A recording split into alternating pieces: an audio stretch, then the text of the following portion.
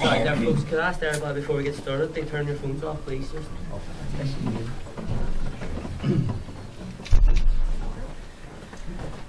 Friends and comrades, on behalf of Éirígí, I would like to welcome you all here to tonight's Éirígí Doire public event. The focus of tonight's discussion will be around internment. Our speakers will cover internment historically, female internees and modern day internment. In our panel we have Stephen Murney. Stephen Murney is an Éirígí activist from Doire. He was arrested in November 2012 and interned by Remand before his release in February 2014. Stephen will discuss his experience of modern day internment.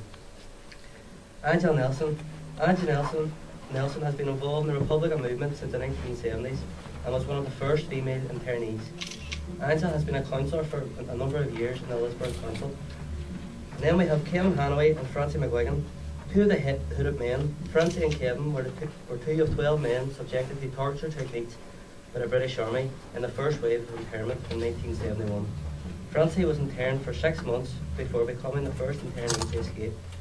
Kevin, who was involved in the Republican movement from the 1960s, will be one of a handful of people who will be able to discuss their very unique experience of internment, in that he was interned from the first wave of internment in 1971 until the burning of the cages in 1975. I'll now pass you over to Francie McGuigan to start tonight's discussion. Thank you. Glad to see so many young people here too.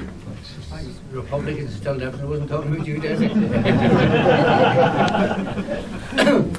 I'm going to ask you the question, but don't want anybody to answer it. If you know the answer, put your hand up. What was Sellafield called prior to its present name? Anybody know the answer to that?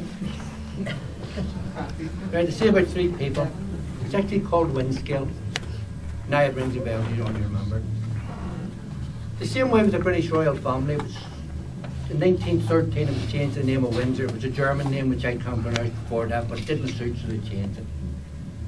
You now don't have the Special Powers Act, you have the Anti-Internment or Anti-Terrorism Act, which is the same thing.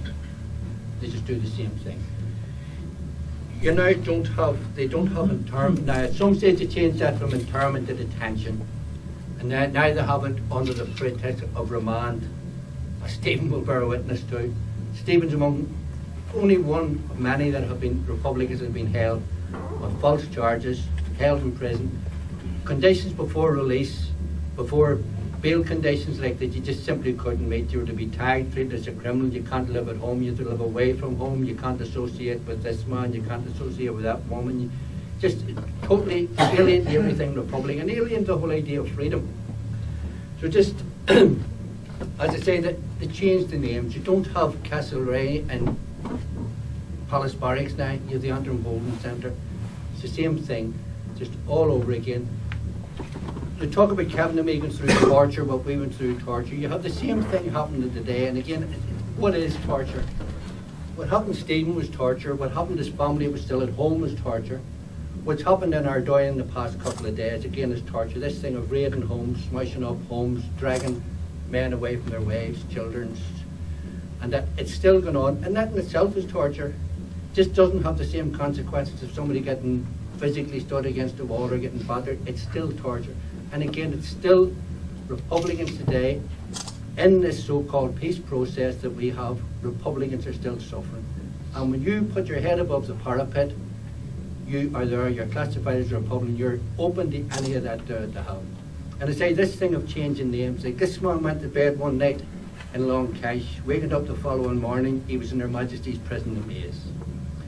Another named himself, was Mickey here, went to bed as internees, waking up the next morning to be told they were no longer internees, you're now detainees. Stephen was dragged in, was neither an internee nor a detainee, he was a remand prisoner. Same thing, they wanted him offside, they just took him away. So these are the things, what they've done, they've changed the names, changed the words, the conditions, the things are still the same, there's nothing that's changed except the names. Just change the names right down the whole line. And we as Republicans, and I suppose Irish people have come to accept this sort of treatment. We as Republicans maybe stand up against it, but we're not shocked when it happens. We are not shocked when a man is lifted out of his home at 2:30, 3 o'clock in the morning and put in prison, charged with ridiculous false charges. we've actually come to accept these sort of things. And I think we have to get the word out there to everybody that this isn't good enough. What they're doing with the prisoners at the moment, restricted movement, strip searches. 10 of our friends and comrades died to oppose this and thought we had it won. Billy McKee had a hunger strike in 72 to get political status and got it. In 75 the British government just wiped it off the sheets again and tried to criminalise us all again. The boys went through the blocks, through the dirty protest, and just take a second and think about what them men went through. 4.5 years in a cell with a blanket, and that was it.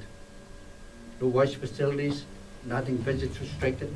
There was and again, when we went out and protested, we didn't put an end to it.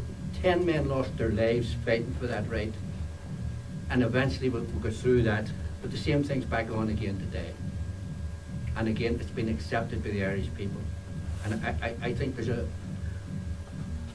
an inherent weakness in it that we were prepared to accept this sort of thing. Go back to the idea of internment. When I was arrested for internment, I wasn't shocked, or I sort of accepted, right, this is internment, I'm going to be interned. And that was only because I'd been brought up in a Republican household where I'd heard the jail stories and heard all this, and I can't accept it. And I remember I was dragged, I was hit in the stump with the butt of a rifle and dragged out of the bed, given a pair of trousers to put on. That was it. I was dragged out. As I was being dragged out, they were taking my father, who was over 60 at the time. They were dragging him too, and he just lay down. He wouldn't. But they dragged him onto the street and left him lying in the street. My mother wasn't at home that particular night because she was in Armagh prison. And my mother too, in my opinion, was interned because she had, all she had done, she had a blackberry on her and she was carrying a whore, and she got 6 months for that. And she got 6 months probation. She refused to sign the bail bond for the probation, so she had to do the second 6 months. Well, she got remission on the first 6 months. She only done 4 on that, but she refused to sign the bail bond. Was 6 months. The release date was the 28th of December. Now, rapists, murderers, the greatest criminals of God's earth, if they have a release date somewhere between the 18th of December and the 7th of January, are released pre-Christmas. My mother was released on the 28th of December. And again, that's something that applies again to the Irish Republicans. That's something, I'm not saying we have tolerated, but we've come to accept it as norm. You know, and I think there's a great responsibility as all now to oppose these sort of things. And go on to say, now, I'm the eldest of 7 children. Each member of the family, including mother and father, have been in prison. My mother had a charge against her, my youngest brother had a charge against her, and my only sister had a charge against her. That's 3 out of the 9. The other 6 were all interned. My father for the 2nd time in his life.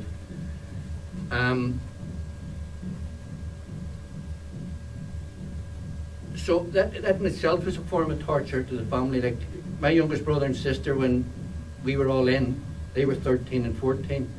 The authorities tried to take them into custody. It's sort of thing, children's rights or something, they're trying to take them, but the neighbours fought with them and took them out. And the neighbours looked after them until my mother was released. And that awakening of the Irish people at that time with internment has since died away. I have my own views on why that has happened. I think former comrades of ours have not done sufficient work in highlighting what's going on today. You know, and I think any of us that know any of them, every chance you get, mention it to them, bring it up to them, embarrass them about it. Because if anywhere within their bones they have a Republican bone in their body, they must feel a sense of embarrassment about what's happened today and them not doing sufficient work about it. So as I say, I only spent 6 months in long case, thank God. Kevin and Mickey here. They were actually the 2 longest, there was 4 internees that went in to start and done the longest period. Mickey and Kevin here were 2 of them. Both of them through along myself and through the Huda treatment. The Irish government eventually took the case to the European Commission The European Commission found the British government guilty of torture. The British government refused to accept this and brought it to the European Court. And in the European Court, their decision on it wasn't torture, it was degrading and inhumane treatment. One of their definitions of torture was that people doing it must take a sense of pleasure out of it or enjoyment out of it. We're trying to bring that back to Europe now. We're in the process of trying to bring it back to Europe to have that opposed, to have it reversed, because it's the same type of torture still going on throughout the world today. In fact, the American government have used it in a case where they were about Guantanamo Bay and about Abu Ghraib prison, where they were using the same techniques. The Americans said it's not torture. The European Court deemed it human rights, deemed it degrading and inhumane treatment. So we think it's very important to bring it back again, to have the British government convicted of it and stop other countries throughout the world using this as an excuse, which they have been doing. As regards what went on in the actual Hooter treatment, I think Kevin here will give you a description on that better than me, because if I start talking about here all night. So in a minute I'll hand you over to Kevin. But again, go back to my point at the start about the name change. The only thing that has changed in Ireland today is the names, and that includes the names up in Stormont. Yeah. You know, they've changed too. Yeah.